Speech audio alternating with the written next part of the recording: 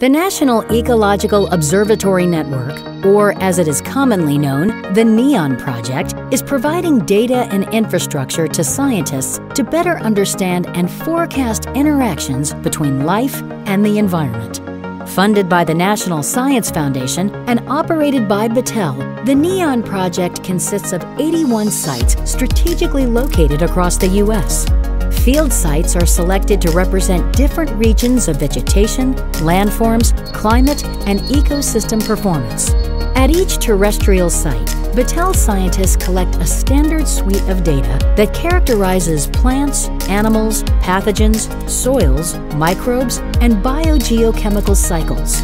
This is done with the help of sophisticated ground sensors that are automated and calibrated, providing continuous information at various timescales, including accurate measurements of physical, chemical, and biological properties at the soil surface and in the underground environment.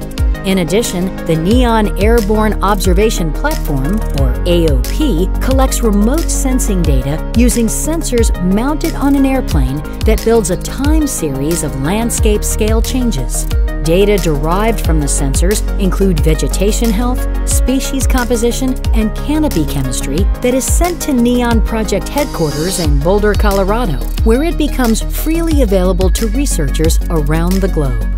Learn more about the NEON Project and how it is advancing the boundaries of science by visiting our website at battelle.org/neon.